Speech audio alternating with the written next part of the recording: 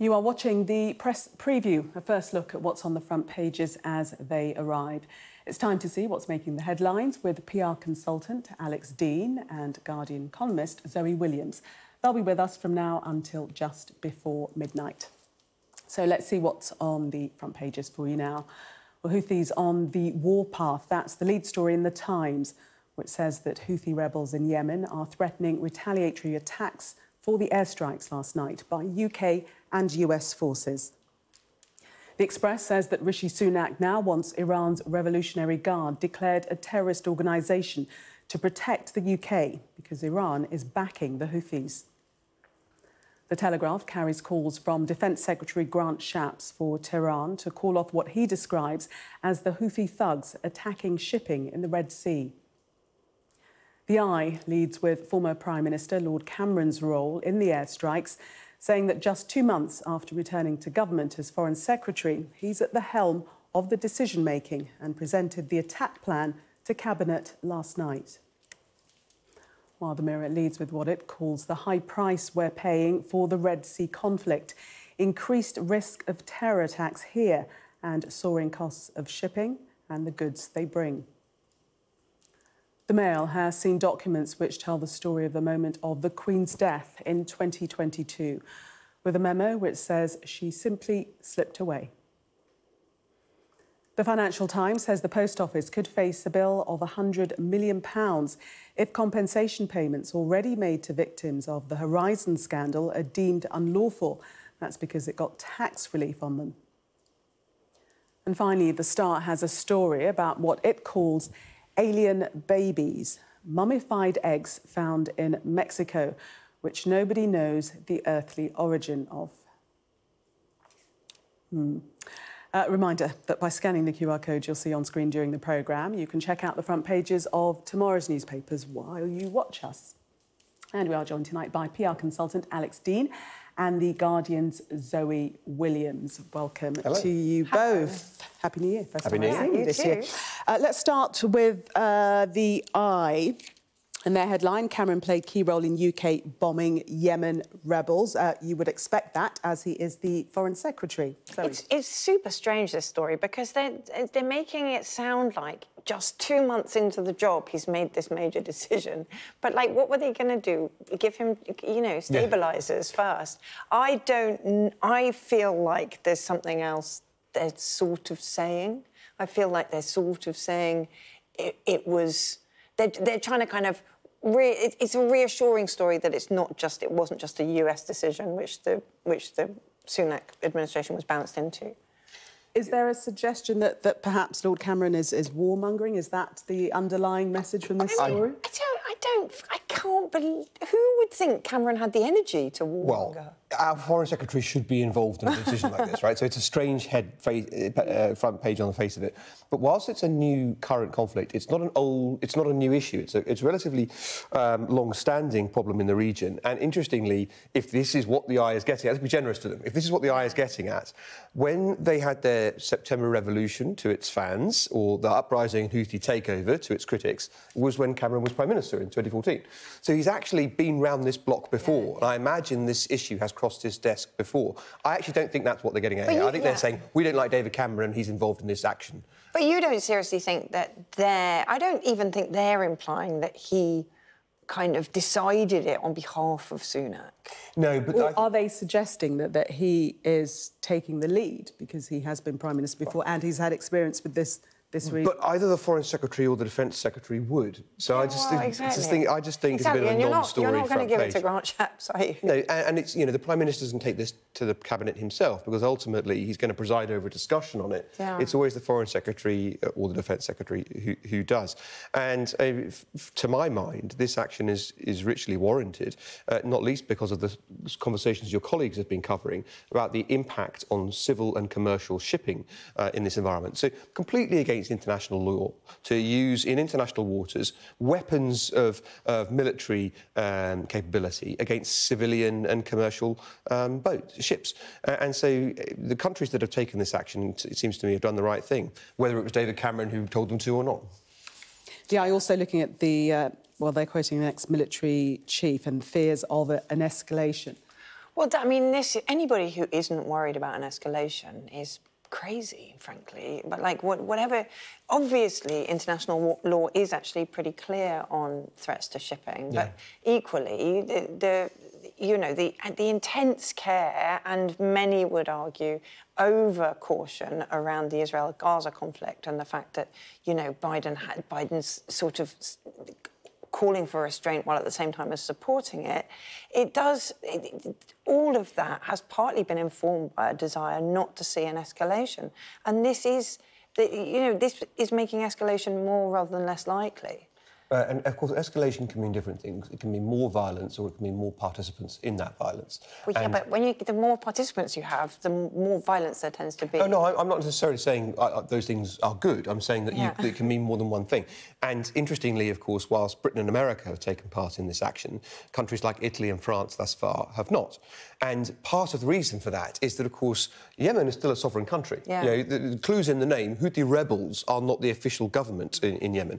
The party we haven't heard from yet in this conflict is the official government of Yemen, right? And if they say, please help us against the Houthi rebels, now you understand, the international community, what we're dealing with. Now you understand the challenges we're facing. Come and help us. Italy has overtly said, we won't get involved until we're asked by a sovereign state member of the United Nations to intervene to help them. The French are slightly sitting on the fence more, even though they've got ships deployed in region, right? But you can see more participants becoming involved quite quickly if the Yemeni government asks them to. The Times looking a bit more at the detail of the attack and the fact here that the Cabinet weren't privy to the actual timing of the strike, although there was that meeting, that call, Cabinet call with Rishi Sunak and Lord Cameron. They actually didn't know when it was about to happen. And the Times very much portrays that as a kind of matter of military importance. You know, the Cabinet couldn't know because the operation was sensitive. But it strikes me as extremely surprising that there was so little advance notice to the Cabinet and so little advance notice to Parliament, actually. You know, there's a discussion around whether it should have gone to a vote before it happened.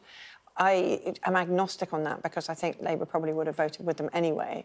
But it's kind of it's unusual to have so little known ahead. I mean, you wouldn't have seen that in 2018. Well, I get the point about Parliament not being involved. I think that's a question of judgment and what one thinks about these issues and whether the executive has the ability to mount these operations, especially in critical times. Well, they have the right, right? They have the right, but I get the point about whether Parliament should have been involved earlier or in a fuller basis. Where we may disagree, I mean, and this is not a party political point, I can't think of the last Cabinet that didn't leak. I can't think of a Cabinet of Labour, Coalition or Conservative where details weren't promptly released. And if I were, heaven forbid... Oh, no, come on, 13 years... When there was a Labour... When Tony Blair's cabinets were sitting, they didn't leak. Sometimes, that's because Tony Blair was famous for having settee sofa government and never making decisions in Cabinet. No, he made more decisions in Cabinet than go on with this lot. I mean, you have got a very dishevelled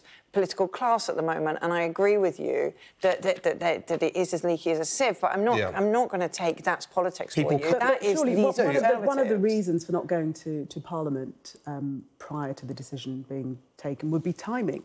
One, timing, and two, not wanting to warn your enemies. There's a very narrow band of activity in which it is honourable to lie to the House of Commons, or at least not to give full disclosure. Yeah. And one of them is when you have troops in theatre about to take part in action. And whilst a Secretary of State didn't have to tell a lie, they weren't present to disclose what was going on because the operation was going to happen very quickly and Parliament wasn't told in enough time to have a discussion or a debate about it. And that seems to me, with an action like this, actually to be sensible. But I get that people disagree. Let's turn to the Telegraph and Grant Shapps, the Defence Secretary, ordering Tehran to call off Houthi thugs. That's his warning. Patience is running out. I mean, the thing is, I'm surprised that Shapps is being quite so pugnacious on this because the US are being much more tactful about the links between Iran and the Houthi rebels. They're really trying not to make explicit whether or not... Although President Biden has said this evening, in fact, that Iran does not want a war with the US. Well, yeah, no. But I mean, he said that administration has said today, or certainly according to the Telegraph, would have been like the middle of today, that they are not prepared to make an overt connection between Iran and the Houthis. But he has by mentioning he has, and there is. I would say something different to that, it's not just that Iran is pulling the strings with the Houthis. This isn't a situation of black and white and goodies and baddies. The Yemeni government in exile, and they control Aden in the south of Yemen, but many of them live in Saudi Arabia, are controlled by the Saudis. So this is a Saudi versus Iran proxy activity being played out, and now one side's got the Americans and the British to do some bombing for them. No, that's the most cynical interpretation you can have, but there's a bit of truth to that. No, I mean, the American position is they're really cleaving to the line that this is not an attack on Iran. So they have to maintain that separation between Iran and the Houthis. They're really cleaving to it. I think President Biden's overtaken you on this. I think President Biden said that there is a connection and Iran shouldn't want to push it any further. Well, he's also said this is not an attack on Iran, right? Sure. And that has to be the underpinning of all the conversations. And I think Grant Shapps is being a little bit foolhardy. Literally and technically, it isn't an attack on Iran, but it's definitely an attack on Iranian proxy. Well, let's quickly look at the Mirror and the toll on the economy, the high price of the conflict and how it will affect, well, UK population. I mean, there is no such thing as a conflict that doesn't affect the cost of living, right? If it either affects the oil prices, or it affects shipping, or it affects the things you buy from ships, or it's absolutely kind of clear that this isn't going to make anything any cheaper anytime soon. And I think that is a really dispiriting thing, especially since inflation was coming down briefly and now looks like it's going to bounce back up. And fuel prices are, of course, coming down. Energy prices are coming down.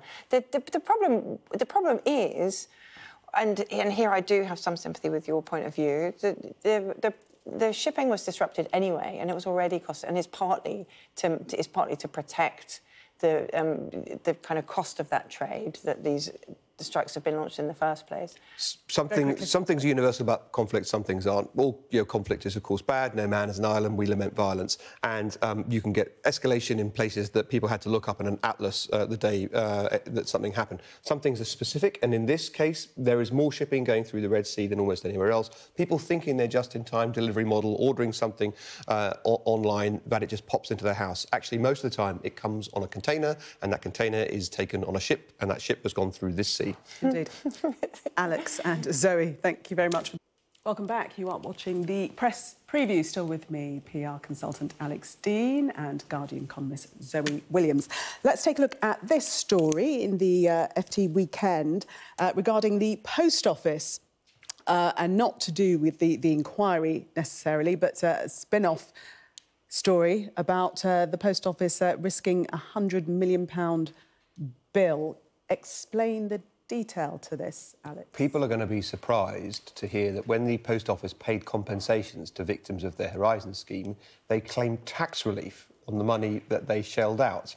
It is natural. I mean, it wouldn't occur to most of us, but I suppose when you have to spend that much money in compensation for what you've done wrong, it occurs to people's accountants and tax advisors from time to time. Well, you can claim relief on fines and such like. Can you? Can you claim relief on parking fines?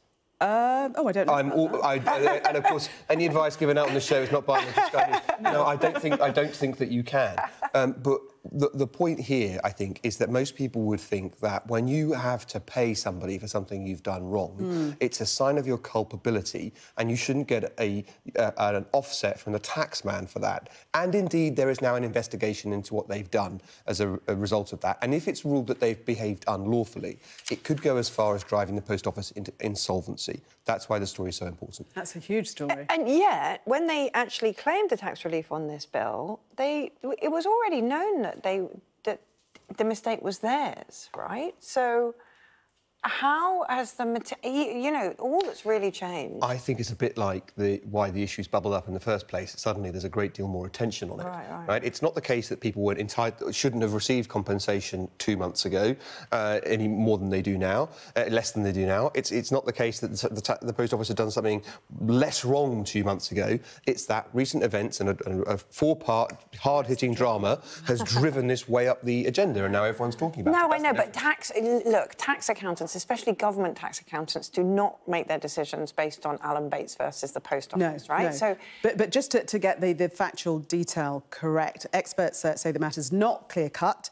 A business can generally claim tax deductions for expenses incurred that are closely connected with its trade, even if this is a compensation payment. maybe it is just the social understanding of just how much they lied means that it's completely untenable for them to have claimed tax relief on Exactly, because your point is, well, it's a grey area. Sometimes tax advisors say it's OK, some tax advisors don't. It's a bit like that discussion. For years, people were taxed, had to got a chunk taken off their compensation for food and lodging if they'd been wrongly convicted. And then it exploded over one case, and then suddenly everyone agreed that it was wrong. Yes. It feels to me like this is like that, a pinball machine on tilt. We shall see. Very interesting. Just about 30 seconds, Zoe, in this story in the Times.